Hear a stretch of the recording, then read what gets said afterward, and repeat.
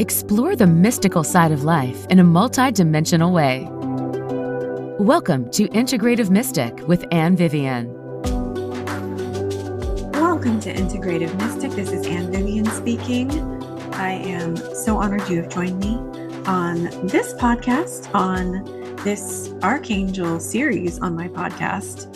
We are going to be flying with Archangel Raziel today, exploring mystical secrets and manifestation with this sixth chakra, third eye chakra Archangel. I'm excited to get started. Thank you again for flying with me and Archangel Raziel. Don't forget to find me and this podcast on mindbodyspirit.fm. Check me out on iTunes, Google, and Spotify. Please subscribe. I also post these podcasts on my YouTube channel, Creative Psyche Studio. So I invite you in, my friend. I invite you to come into this angelic space. We're already here. We're always here. We're always in this angelic space, or part of us. And be aware of that part of you that is vibrating with the angels, is communing with the angels, that cosmic expanded consciousness. Try and locate it in your body. Maybe it's in, your third eye chakra around your eyes. A lot of people feel it there, but maybe it's in your heart. Maybe it's in your belly. Maybe it's outside of your body. Notice where in your body you feel an angelic presence.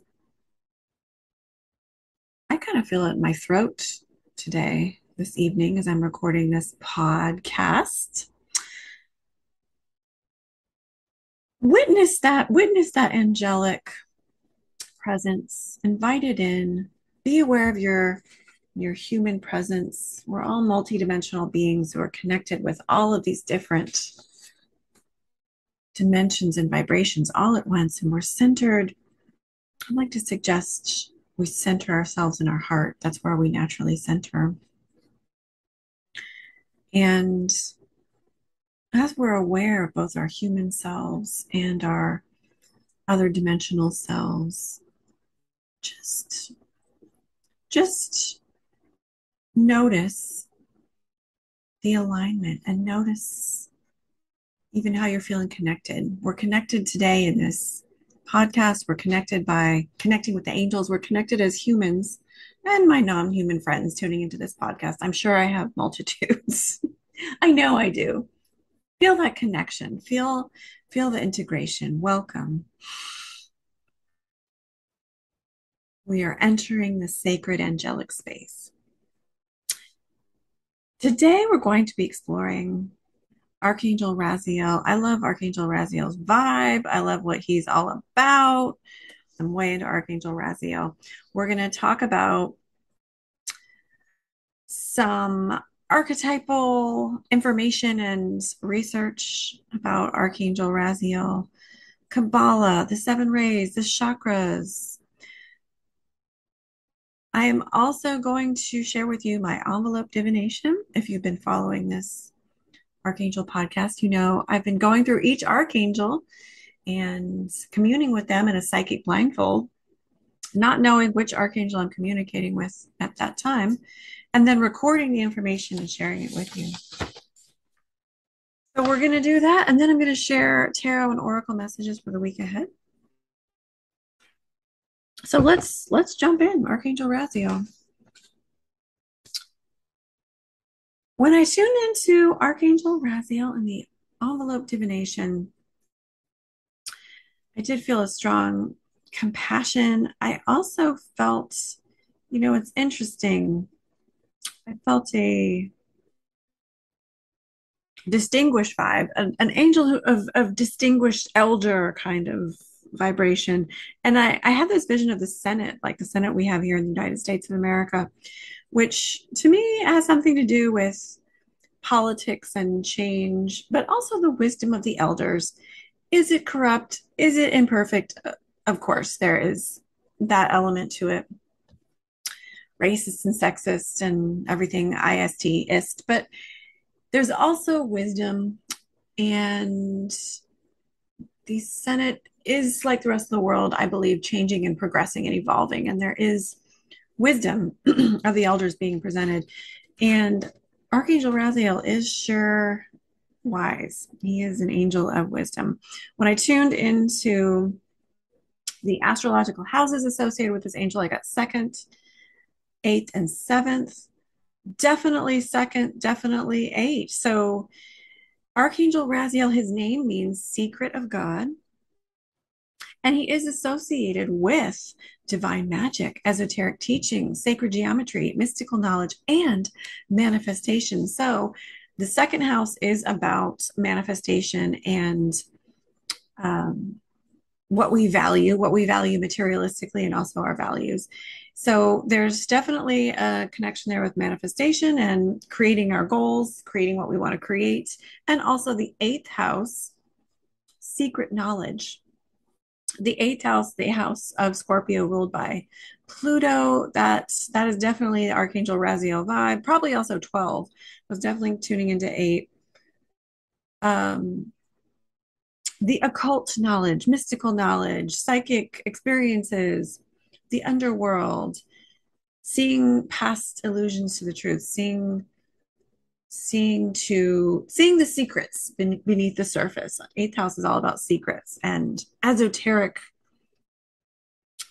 divine knowledge, information about metaphysics and the metaphysical and mystical realm. So this is all Archangel Raziel territory. I also saw the seventh house, which is interesting because in the Kabbalah, Archangel Raziel is associated with the second Sephira, or Chokmah, Chokmah, different pronunciations. I'm going to go with Chokmah. Chokmah is one spelling. And some Kabbalistic scholars believe this is the part of the tree of life, the Sephira on the tree of life, which is basically a map of consciousness. So in this particular point in the map of consciousness of the tree of life, Archangel Raziel is associated with Chokmah, which is a polarizing aspect of masculine and feminine in manifestation. So there's a combination. This is one of the Sephira that's associated with sex because it's combining masculine and feminine. Although, of course, in our human explorations, there are many combinations of gender and sex and sexuality. But in the Kabbalistic traditional patriarchal vision, Chokmah is interested in the masculine and feminine combination of abstract energies, and some believe relate to our sexual energies as well. But what you need to know about this that I'd like to share with you, or what I think would be helpful to share about this instead of interpreting it as literal, is Raziel and Chokmah, they help us understand how to integrate the yin and the yang, the masculine and the feminine. And it's so funny. It's such a synchronicity because tomorrow in my multidimensional manifesting group that I'm going to facilitate, we're going to explore how to integrate the masculine and feminine abstract components for manifesting our goals into reality. And no matter what gender or sex you are, we all have an inner anima and animus, an inner yin yang, an inner masculine and feminine component, abstract expressions of consciousness. So Raziel helps us combine these and understand how to channel and integrate this cosmic energy. And I think that's why I was picking up the seventh house, which is the house of Libra, the house of balancing and combining and integrating. And so call on Raziel to help you understand how to integrate these forces, these different parts of our consciousness for helping you with manifesting, achieving your goals. Raziel is associated with the indigo ray, the third eye chakra, intuition and knowledge, secrets revealed. When I tuned into the color, I did see blue. I definitely saw blue. I also saw blue-green, burgundy, and yellow. So I think I was getting the blue. He's also in some ways associated with the throat chakra. I've heard different people talk about. But I think the burgundy and the blue were kind of separating and expressions of this indigo ray in my psychic blindfold. In my psychic blindfold, I also got images associated with Raziel. These seem to be the most powerful thing in my meditation with Raziel. I saw an image of a star, a book, a cane, like a walking cane, and the star is expressing that mystical knowledge, that cosmic knowledge. If you work with Raziel, you'll be able to work with quite literally the stars. Raziel is associated with the entire zodiac, so with all of the stars. And there is an ancient magical esoteric text called the Sefer Raziel. It was published in the early 1700s, but different sources I looked into said 1400s or earlier. I mean, this is probably dating back very ancient times. Who knows when this ancient magical text was written, but it talks about the magical uses of the zodiac, angelology, ceremonial magic, and it's one myth, legend, lore is Raziel is the author behind it all. There's different theories behind who is the author, but Archangel Raziel's vibe is in this book. I think most might agree. And it definitely lines up with, I'm picking up on star energy, cosmic energy for Raziel. Also, the knowledge, there's that third eye chakra, the sixth chakra, book, knowledge, learning. I believe the cane is a symbol for wisdom and the elder wisdom, kind of like I was seeing with the Senate. Archangel Raziel can help us see past surface illusions to the truth, get those magical, mystical secrets we need to understand spiritual literature and teachings, work with our intuition. I think Raphael is also helping us to do that in a very angelic way, heart-centered. I definitely got a strong vibration when I asked, what does he help with? I definitely got this strong, compassionate vibration. He helps us help others. He helps us overcome difficulties and transmuting, lower energies. But there was just such a strong, compassionate vibe. I got such a strong, compassionate feeling I got when tuning into Raziel. And he helps us to use that esoteric knowledge to understand mystical consciousness and apply it in that beautiful archangel way to the betterment of ourselves and humanity.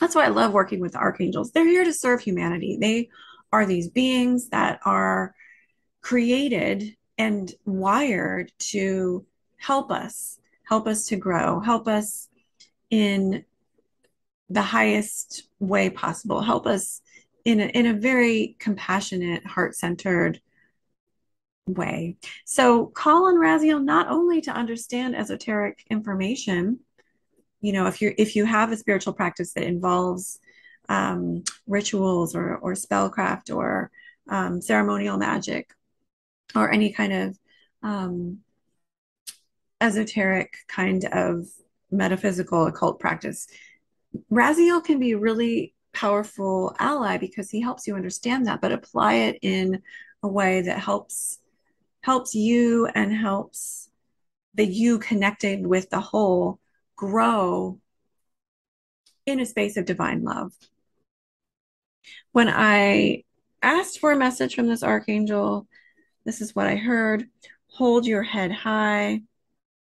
Be bold and allow your heart to open. There are buoys in the ocean to help you stay afloat.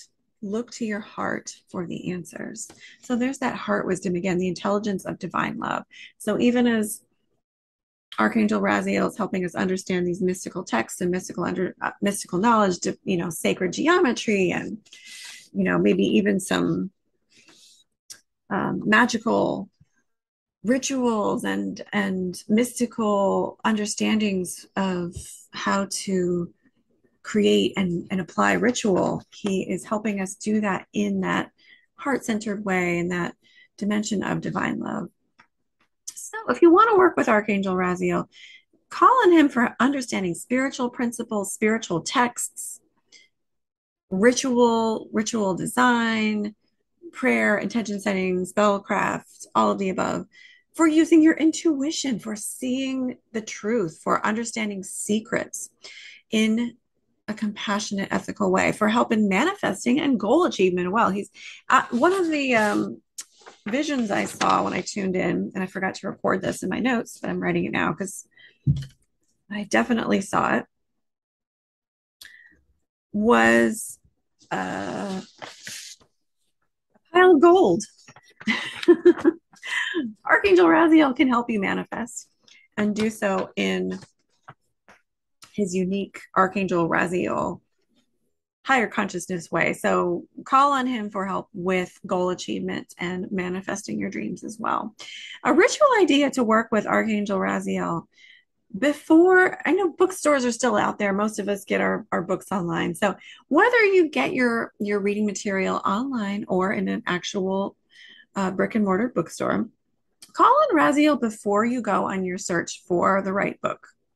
Before you enter that brick and mortar bookstore, or before you go on Amazon or any of the other book selling online vendors, and call on Raziel, call on your higher self, any other, whatever your spiritual practice is, any other higher power you want to call in, angels, guides, and ask them to guide you to the most helpful spiritual text or helpful textbook material in general.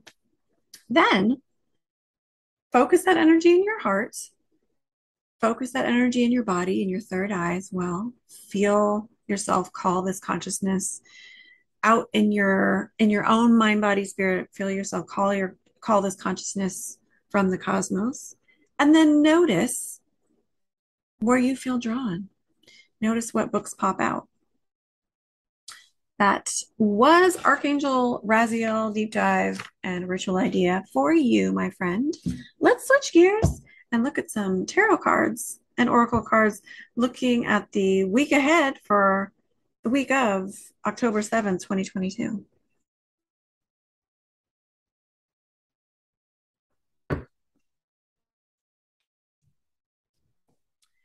Here we are with the tarot and oracle card messages for the collective energy for this week, October 7th, 2022, or whenever you're tuning into this podcast. Of course, I pulled the Lovers and also the Eight of Cups for tarot.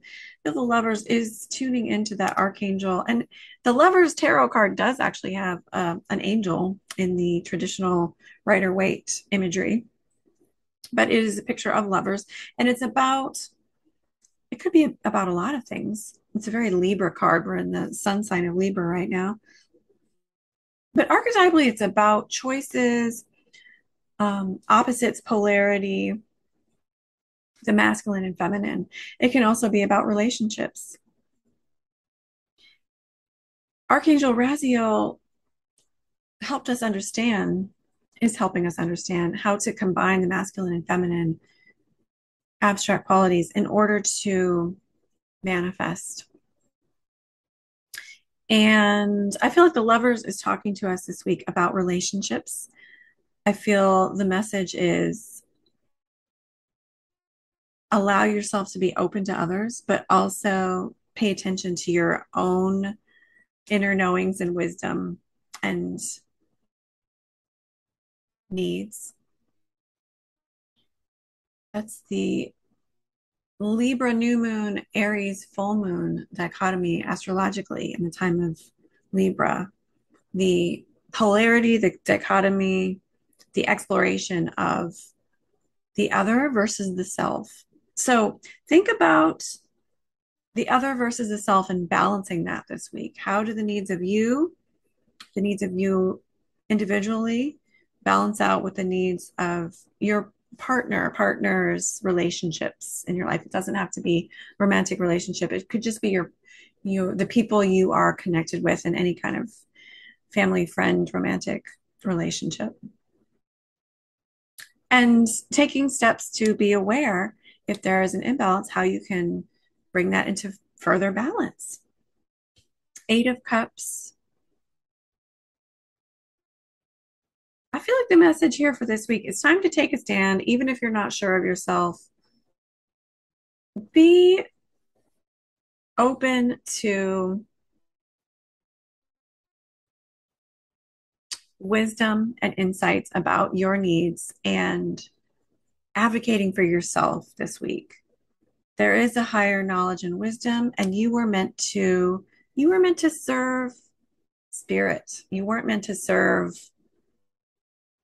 something um, draining. You weren't meant to invest your energy in a situation or place or context that does not bring you joy. So take steps this week to advocate for yourself compassionately and take a stand for yourself. Be your own advocate. Move the forces along with the force of your own will and be open to change. I also pulled the drum ancestors, angels and ancestor card, drum, dream, and journey, and sky father, trust in the unknown. So this week, I feel like there's a lot happening, and it may be helpful to just, I feel like this goes along with the Eight of Cups too.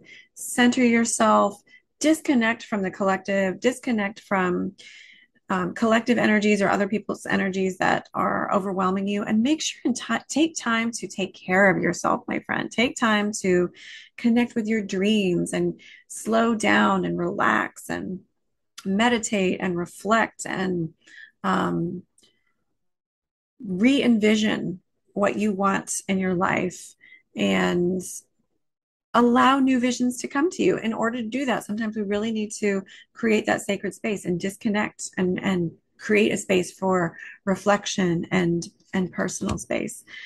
Sky Father, trust in the unknown. I feel like that is a very Archangel Raziel card. Trust in the unknown. Archangel Raziel is guiding this week to trust in the unknown, to explore some of these mystical secrets and mystical, magical knowledge and consciousness. And this has an image of a bald eagle on it. So I feel like this card is saying to us as well,